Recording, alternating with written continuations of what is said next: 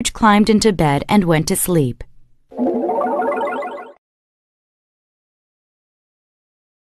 A Christmas Carol, Part 2.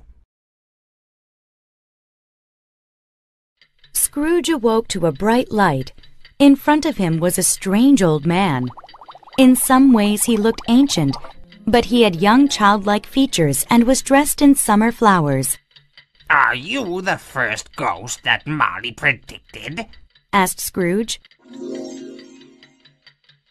"Yes, I am the ghost of Christmas past," replied the ghost.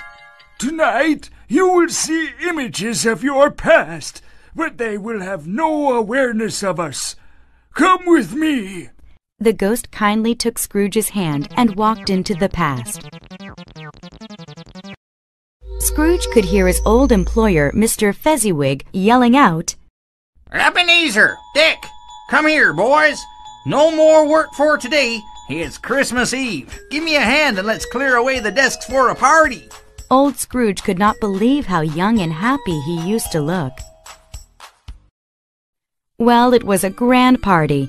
Mrs. Fezziwig, the cook, and the maid came in with food and drinks for everyone.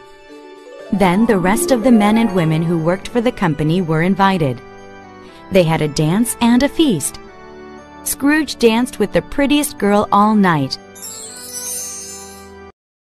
Old Scrooge shed a tear as he remembered the happy old days.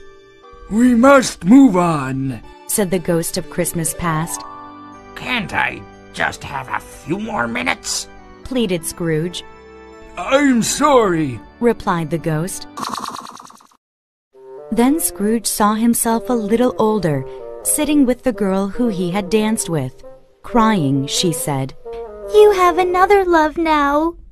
"No," replied Scrooge. "you are the only woman." "It's not a woman you love. It's gold you love," she said. "So go to your true love." Angrily, old Scrooge shouted, "Get me out of this place! Take me back!" The ghost nodded, and Scrooge was again sleeping in his bed.